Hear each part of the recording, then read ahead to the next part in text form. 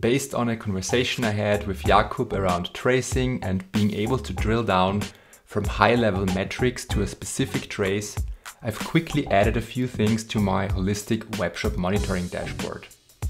Jakub mentioned that he'd like to see the endpoints that are failing and the status code.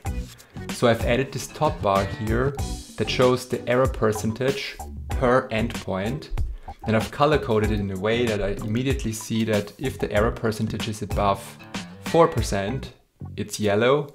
If it's above 8%, it's red. In this case, there's one yellow. I've also added a general overview above all services that shows me the number of non-200% errors per service.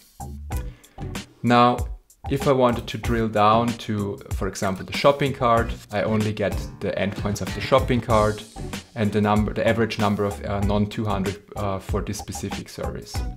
So now everything seems to be green, but I still want to find out why this specific endpoint throws 3% of the request throws errors.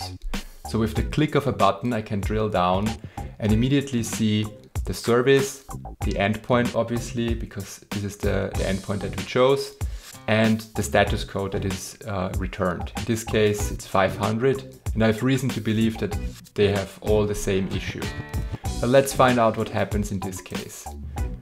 In this case, I would go to the trace, the request from when it enters the web shop to down to the product service, back to the web shop, to the shopping cart. I can see that indeed in the shopping cart there is an issue.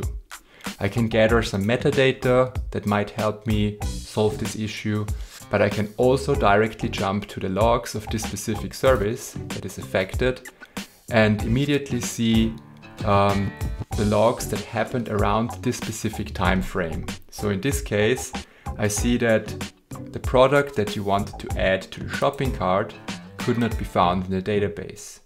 And now I've successfully identified the issue for this 500 and can go ahead and solve it.